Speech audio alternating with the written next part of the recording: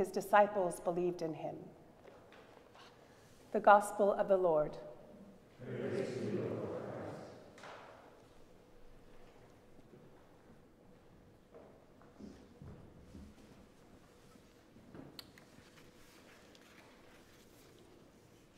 In the name of God, Father, Son, and Holy Spirit. Amen. Please be seated.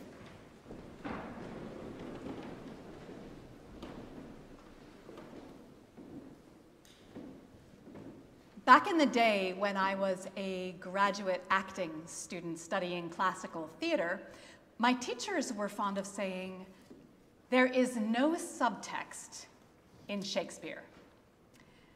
For a performer, the word subtext refers to a particular technique, often called method acting, in which actors build character from the inside out, using nonverbal cues underneath the written dialogue.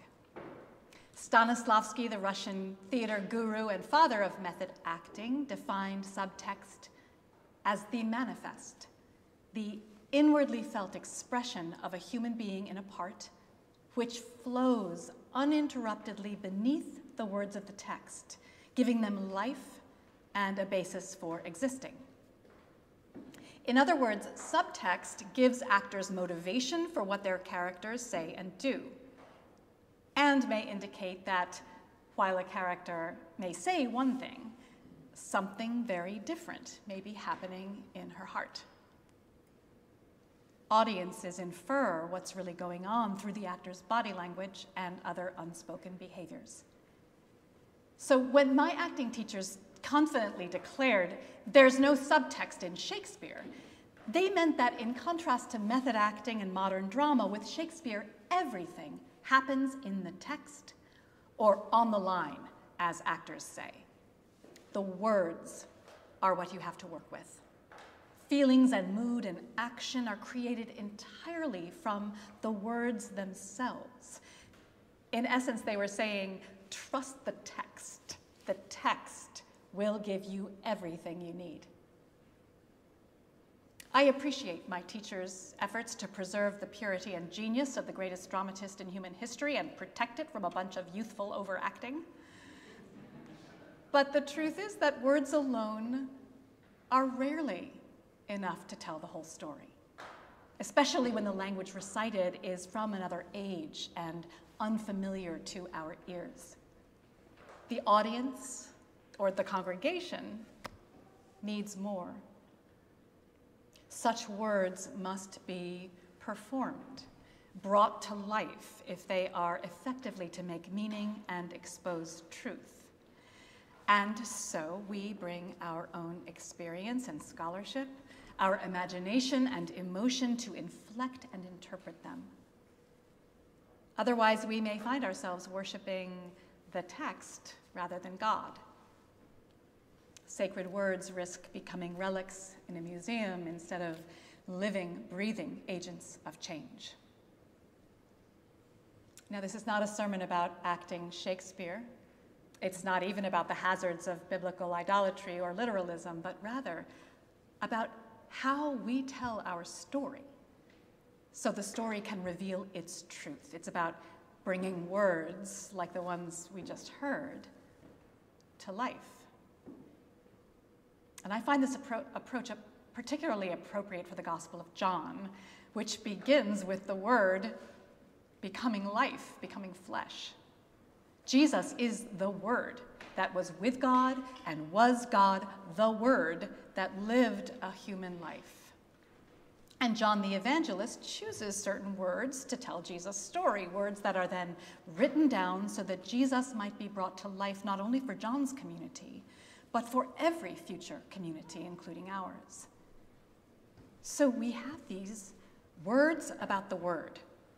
And the question becomes, what more do we need for this Word to be made alive for us? Today's story of Jesus turning water into wine is a familiar miracle story, even for people who never go to church and who've never read the Bible. There's plenty of historical and theological research that may enhance our comprehension of these words from John's Gospel, but I'd like to spend a few minutes considering what makes them come alive, and specifically one intense moment between Jesus and his mother. Now, it's a lean narration. There's a wedding taking place in Cana of Galilee. It's 3 days after John the Baptist pointed to Jesus and publicly named him the Son of God, claiming that he saw the Holy Spirit descending from heaven to rest upon him. Jesus, his mother, and his disciples are among the wedding guests. The action of our story begins when the hosts of the wedding run out of wine. Jesus' mother says to her son, "They have no wine." His words in reply are, "Woman, what concern is that to you and to me? My hour has not yet come." Jesus' mother then speaks to the servants, saying, "Do whatever he tells you." The text then describes 6 huge empty water jars nearby and Jesus' instructions to fill them with water, draw some off, and take it to the chief steward, who tastes not just wine, but excellent wine. And the lesson concludes by noting that this is Jesus' first sign, performed in Cana of Galilee to reveal his glory, and that his disciples believed in him. So John, in his gospel, doesn't call this a miracle, but a sign, the very first sign meant to reveal Jesus' identity and God's purpose. The miracle of water becoming wine is as astonishing to the people of Jesus' day as I imagine it would be for us, but the story as sign makes it come alive and brings us to that subtext moment.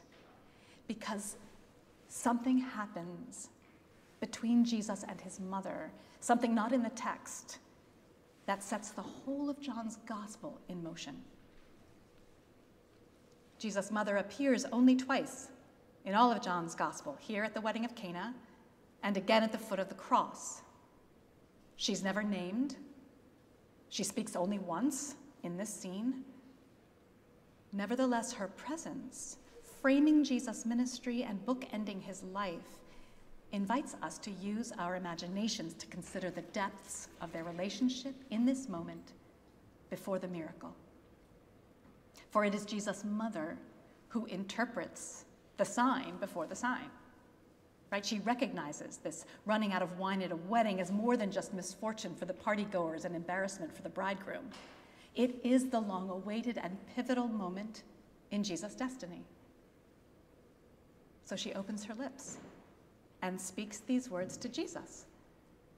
"They have no wine." And Jesus pushes back. "What concern is that to you and to me? My hour has not yet come." And what follows is a wordless exchange between mother and son, a subtext pregnant with their shared knowledge of the mystery of Jesus' incarnation. So all around them swirls a party, one that's about to get even better. And this mother turns away from her beloved son, instructing the servants, "Do whatever he tells you." And there is no going back. Jesus' mother knows before he does that his hour has come. And the poignancy of her knowledge communicates something beyond words. Love and loss are fully present, and she steps forward anyway into the promise her son offers the whole world. So Jesus performs this first sign act of John's gospel, transforming ridiculously large quantities of water into the finest, the most mouth-watering wine to signal God's glory. And underneath words about the coming of Jesus' hour is the subtext, the whole extraordinary truth of his incarnation, which includes death, because that which is incarnate will one day die, and also, and more importantly, conveys the promise of something beyond, a richer, more abundant life than humans can possibly imagine, intimate knowledge of God, unending, exquisite joy for all, and a party that lasts forever. It is all there in just a few words and a sip of wine and it can be easy to miss.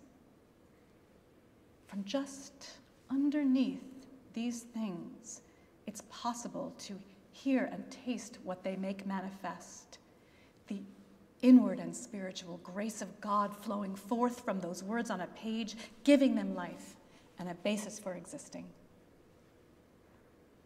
Subtext, then, is a way to understand sacrament as the timeless is made tangible.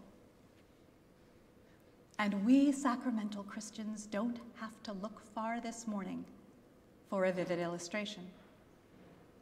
In today's text, the mother of Jesus says to her son, "They have no wine." She could say the same thing about us.